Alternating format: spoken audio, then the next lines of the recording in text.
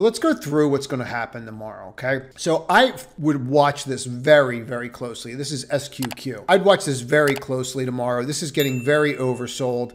I have a really hard time believing that the VIX is not going to spike on this. Now, maybe if we have a 2% down gap, there might be a play there. But to me, it just seems like the VIX is going to wind up going a lot higher after this evening. So we're going to want to watch that. I did throw a lot of ideas out there, for you to look at. I know that, but I really want to focus on these indexes and what's going on. So you're still above. If we come and take a look at this, you are still above everything here. You're still above this anchored VWAP from the March high. So that is impressive that you're holding that. Now, I don't know where we're going to be at tomorrow morning, but for right now, you're holding that.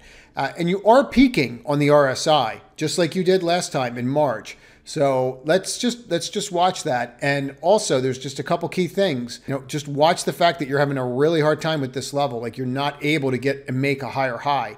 You're just getting these wonky bars. And remember last time we got wonky bars like this was back here. The only difference is this is pointing straight up, which is giving us some buoyancy.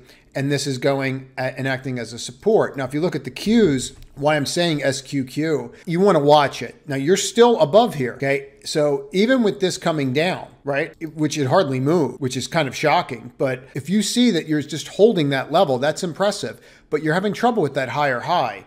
And this is much longer. But if we got rid of all these indicators and we just point out this very simple level right there, this is what happened to us before. And I understand this is longer. But this happened to us at that 330 level where we kept thinking we were going to get through, and then we just never got through.